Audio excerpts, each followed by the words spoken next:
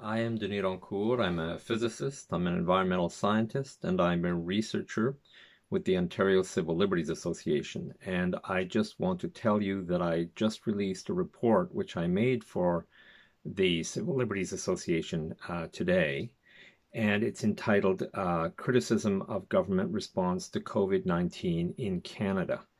And in this report, I review the scientific literature that should be the basis for policy, social policy regarding COVID-19. And if I were to say the conclusion of the report in one sentence, it would be the following. The latest research implies that the government interventions to flatten the curve, in quotations, risks causing significant additional cumulative or total COVID-19 deaths and illness due to seasonal driving. The origin of this is seasonal driving of transmissibility and delayed societal immunity that comes from the flattening. So this is a review of the scientific literature up to this day, and it has four major sections in this review, in this document. The first is entitled Absence of an Evidentiary Basis to Support General Population Lockdown. And basically what I say there is this has never been tried before. This has never been practiced to have a general population lockdown in response to an epidemic. Is not something that's tested and that therefore would have field work that allows you to say whether or not it worked and so on. So it's an experiment. The second section, and I review the science that comes closest to these kinds of attempted mediation methods and show that they are not able to help us, to guide us in this new way of functioning. The second section is entitled Scientific Expert Reports Show Us that Lockdown, get this, causes significantly more total deaths and illness directly from COVID-19. And this is for two reasons.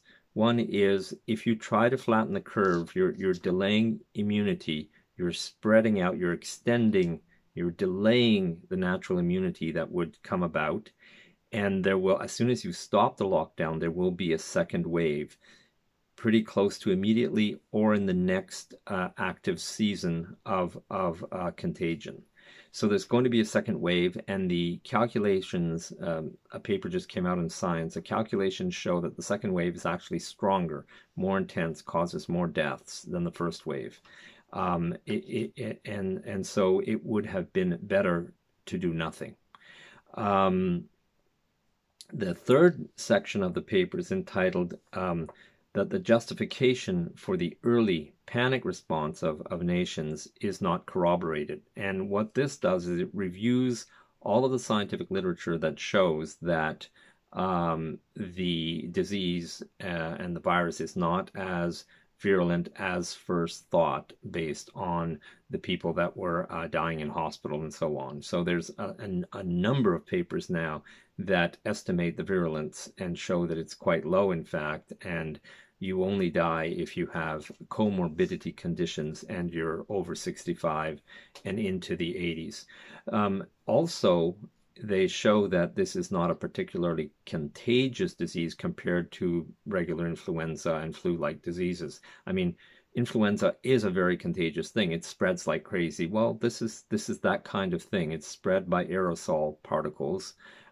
in the air that under dry conditions are supported in the air and do not gravitationally get taken out until it gets more humid, until the season changes. So those kinds of diseases are generally very contagious if they are such that when they get into your lungs, there will be a minimal dose that will cause you to be ill. And that is the case for this disease. But it's not any worse than an aggressive seasonal influenza. The fourth part of my report is entitled that the faith in epidemic modeling of catastrophe scenarios and mitigation strategies is not justified.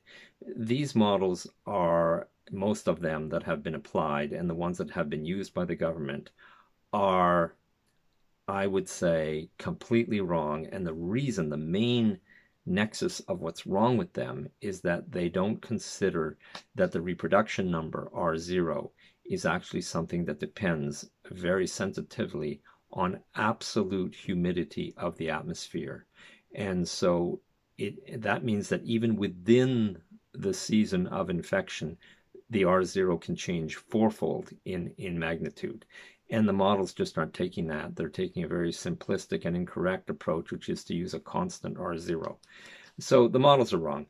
And in addition to everything else. So some people have been modeling correctly and have not been overextending the use of their models. And I review that work, and I review the latest science article that includes and acknowledges and builds into the model that the R0 is actually seasonally driven, and looks at the consequences of that. And the consequences are dire in the sense that you will, if you practice lockdowns, in the great majority of scenarios, end up with more death and more illness.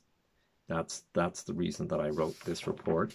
This is what the cover page of that report looks like. It was prepared for the Ontario Civil Liberties Association, and I'm hoping that you'll take a look at it and that it will be useful to you.